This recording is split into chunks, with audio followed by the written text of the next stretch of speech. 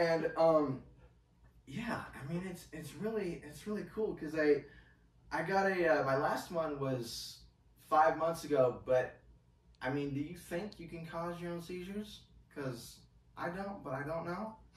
and I think I fucked up on this one because I got an email from some guys and they were like, hey, you know, we represent people that like make one of your meds, and we were wondering if you come in and do a testimony, blah, blah, blah. And I was like, okay, sure. And it ended up being like a whole weekend thing. We actually came to Denver, and it was all everybody sharing their stories and everything. Like basically, if you put a room of CP people in, you're just gonna hear patients and parents being like, yeah, we went to all this physical therapy, and kids said us names, but seizures are weird because everything's daily for some people, and some people they go months, and it's like, okay, now we're through the whole thing about like the job loss is one thing, and then you have the dating. That's really fun because I remember this one time I was gonna go out with this woman, and then what I did was I sent her a seizure first aid thing.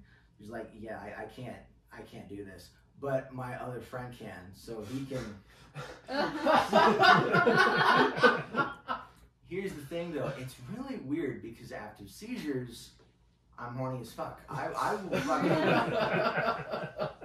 as long as they understand that they cannot blow me because they had chronic pain shots in my shaft.